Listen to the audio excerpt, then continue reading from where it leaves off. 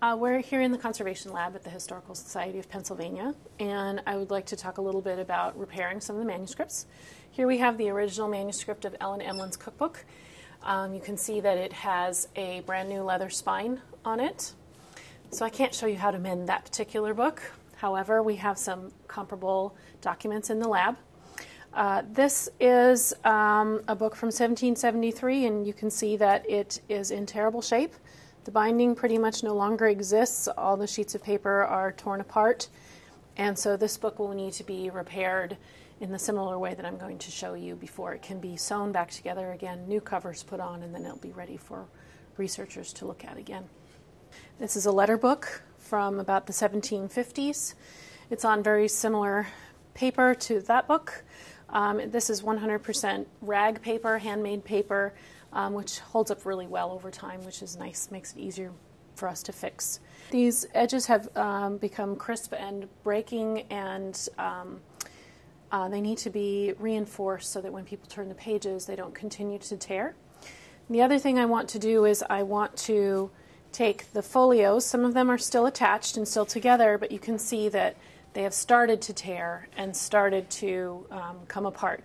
So we'll reinforce that center with another piece of Japanese paper and wheat paste. This is a medium strength Japanese paper. It's made usually from mulberry bark. And it's nice because the mulberry fibers are really nice and long, and they will provide strength to the paper, but there's not a lot of bulk. So it's not going to bulk up the whole book when we try to put it back together again. Normally we tear the Japanese paper so that we've got these extra little fibers to hold things together. I'm going to tear this just slightly longer than the bottom of the page. Keep my extra bits. And I'm going to use wheat paste. We cook our wheat paste every day fresh in the lab, and it's just wheat starch and water. It's very similar to the way to make gravy. This makes a fantastic paste, and it is 100% archival and reversible with water. It also doesn't change color, and it doesn't shrink or grow. It's a pretty stable adhesive, and that's why we like to use it. I'm going to paste out this piece of this guard here.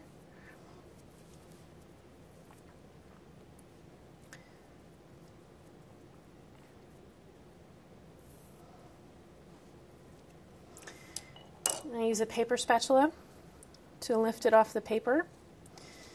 I need to remember which side the adhesive is on. And then I'm going to put it across the bottom as far down as I can get it so it doesn't intrude too much on the paper. And put these little hairs of mulberry onto the rest of the paper so that they can hang on.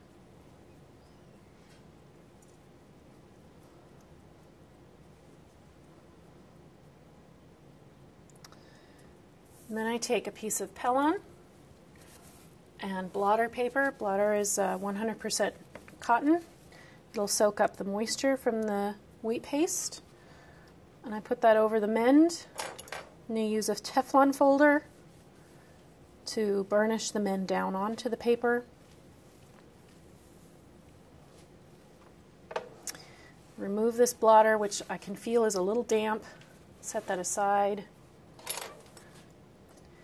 Use the paper spatula to lift.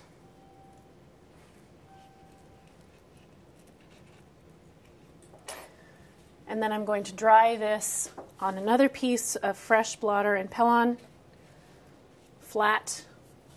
The Pellon keeps the mend from sticking to the blotter, and we want it to dry under a weight. So we have these bag weights that have sand in them, nice and flat.